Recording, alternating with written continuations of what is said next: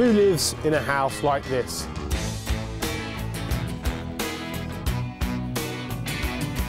Oh, well, that's a bit of a giveaway.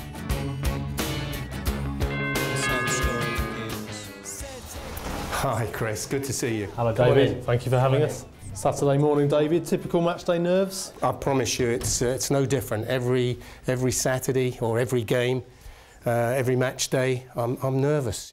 It's just over 2 years since you took charge. How do you assess these 2 years? Very, very disappointing to get relegated. It's, in football terms, you know, there isn't anything worse that can happen to you. That's behind us now. Now, what is our next challenge? And our next challenge is to get this great football club back into the Premier League.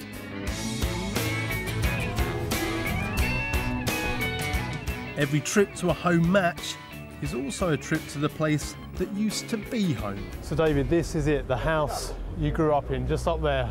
Yeah, that was my bedroom. How does it feel now to own the club that you could see from your window? I can still see it from here. You can see it now. My memories as a young boy living here was really of abject poverty and you know, clawing your way out of that and then coming back. It's a dream come true. I am probably the last person that wants to leave Upton Park. I mean, this is my home, this is my memories, this is my life. And but equally, I understand that if things are to change for the better, we probably have to grasp this nettle. The Olympic Stadium ambition, though, is not one shared by all. I think if West Ham move, the fans will feel alienated. You're too far away from the players, and the atmosphere won't be there, but we've got it here. But the fans are so close to the pitch here, and that's a big fear at the Olympic Stadium, behind a running track. There is no way that we can go to the Olympic Stadium unless our seats are in a similar distance than they are now. What is that? That's 20 yards, I guess? 20 yards. We can't be more than that. Everyone pitch side on this occasion was hoping for 3 points against Nottingham Forest. The struggling visitors started brightly. Oh, lucky they can't hit the target. God. Before a controversial decision went West Ham's way.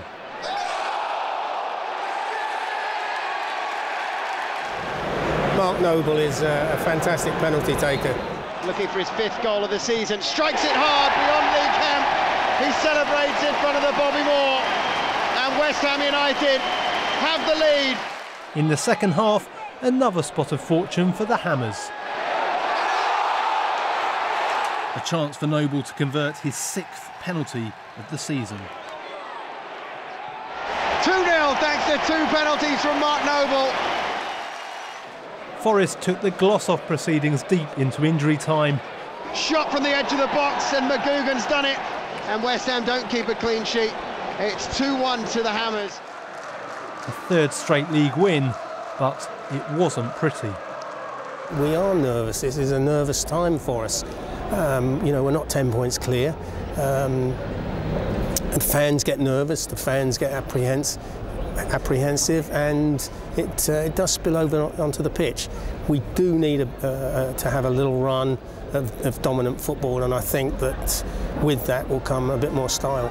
As the wins keep coming, though, there's every confidence the Hammers' promotion hopes won't fade and die.